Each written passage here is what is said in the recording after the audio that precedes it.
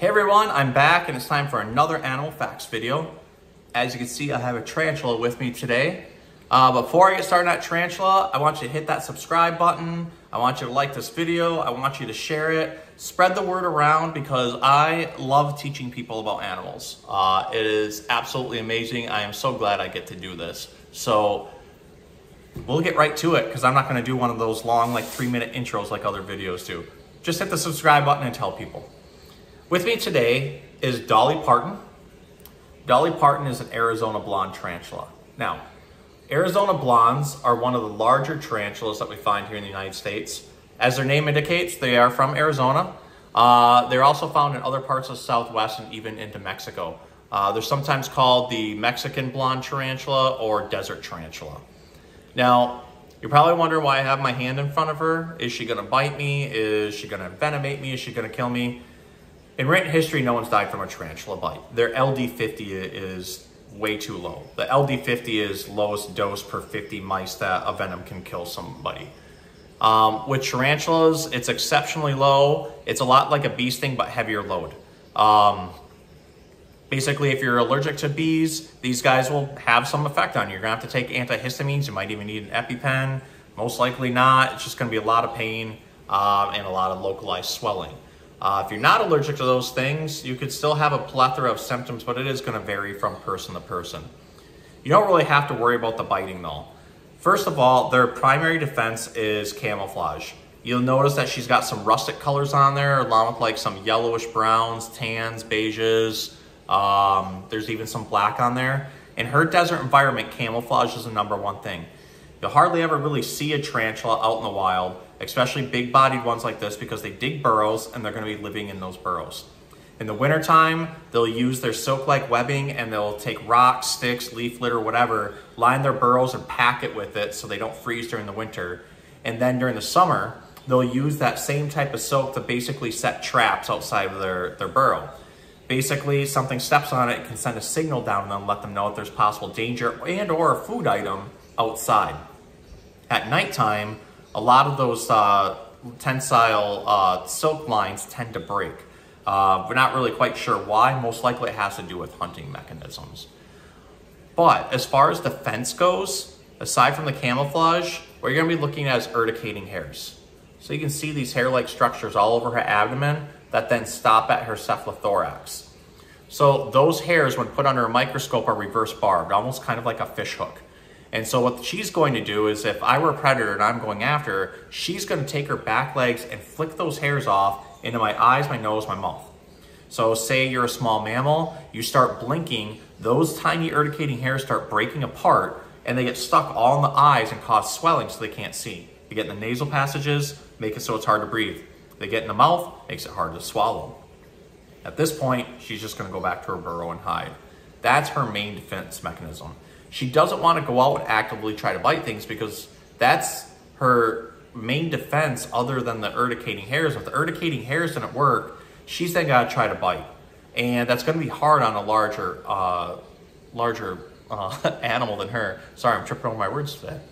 Also, her digestive fluids are in her venom. She doesn't want to go just randomly envenomating things because then she's losing those digestive fluids. It takes energy to build all those back up, so it becomes a waste if she's not going to bother eating that animal. So really, biting just really isn't in the rapport for these guys.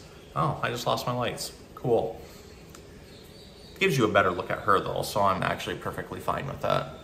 Now, tarantulas also have these hair-like structures running along their legs that you can see. Those hair-like structures help them with basically what I call spidey sense. We all know, like reading the comics and watching the movies, that Spider-Man has his Peter Tingle, his spidey sense, things that alert him to danger. With tarantulas, those can help with everything from wind change and temperature change to picking up pheromones and even electrostatic activity. So essentially, my hand moving closer, she can detect electricity running through my body. But there's a barometric pressure change between my hand and her, and also heat radiating off of me, and then there's also the wind. You see she keeps putting her legs out towards me, and she's trying to find a new place to step. But she knows that something's out there. Now, tarantulas do walk kind of funny. You'll watch them kind of put a foot down and lift it up, put the foot down, walk again. They do have a certain sense of smell with their feet, so they are kind of detecting things as they're going along. Now, she does have eyes. There's a set of compound eyes on her top of her carapace here. You can kind of see them. Really, there's a primary and secondary, but their main function is to determine light refraction. So basically, it's shadow movement. If a predator's coming overhead, it's going to cause a shadow. She knows it's there because those eyes are detecting the shadow movement there. Now, tarantulas can be handleable. She's used to being handled. She's 22 years old. We've had her for a while.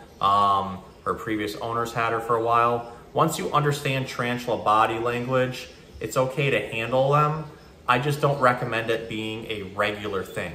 Now, if you feel comfortable with it and it's a tarantula that you've owned and you understand the possible repercussions, you know, that's up to you. I've handled Dolly here quite a few times. I'm giving her her own time to basically walk over to my hand if she feels like it. I'm not pressuring her to do so. If she decides she doesn't want to, she'll just back up and go back up on the log. But I do like to take something out like this piece of cork bark that's in her enclosure, so she has a bit of familiarity and kind of like basically a safe space while I have her out. Every tarantula keeper is going to have their own tips and tricks on how they handle, what they recommend, and everything else. This is just what I was taught. This is what I found has worked for me. I've been handling tarantulas for close to 20 years now. This is the method that always really worked well for me. If I don't feel comfortable with the tarantula, I don't pick it up. There's no need to. I don't want them to be stressed out, and I don't want them to stress me out. I'm never going to do something with an animal on this channel that jeopardizes their safety and also like their mental well-being. There's no reason ever to stress an animal out. That means making snakes strike, making tarantulas flick hairs or flare up and show you their fangs. This isn't that type of channel. This channel is here for education. So with that, I hope you enjoyed learning about Dolly Parton here, as it looks like she's finally going to climb onto my hand. We're halfway on. Again, if you're new to this channel, all this is for educational purposes. I'm just trying to instill some of the knowledge I've picked up. I may not be right on everything. I can admit to that. If you've got some tips and tricks or some knowledge you want to drop, go ahead and throw it in the comments. The only way I ever delete anything out of the comments if it's derogatory or trying to start fights. Really, with me, I believe that knowledge is better with animals and we can all learn from one another. So I hope you enjoyed this week's Animal Facts video. I will be back next week with another animal. I don't know yet. I actually just kind of wing it week to week. You've also probably noticed that sometimes I stutter or sometimes I trip over my words or forget what I'm saying. That's because I love doing my videos in one take. It's not that I don't want to edit them. For kids watching, and even for you adults, if you're a little self-conscious, I just want people to be aware that it's completely okay to make mistakes. And it's just as long as you correct them, you can just move on from it. So it's something I try to teach my daughter all the time. She wants to be stubborn and think that she can't be wrong. It is okay to be wrong. It's okay to make mistakes. So hope you guys learned a little bit about Arizona blonde tarantulas, and we'll see you next week.